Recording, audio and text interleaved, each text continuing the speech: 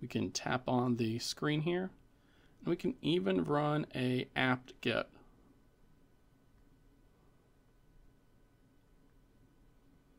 Update to make sure that it has a internet connection and everything.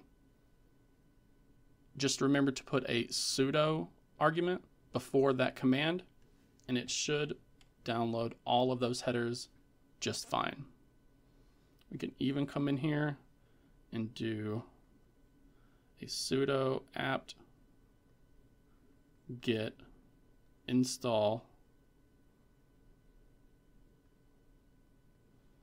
htop, which is a popular Linux application. We confirm that we do want to install it. After it has been downloaded, it'll be installed, and then we can actually just run htop directly on our Android device.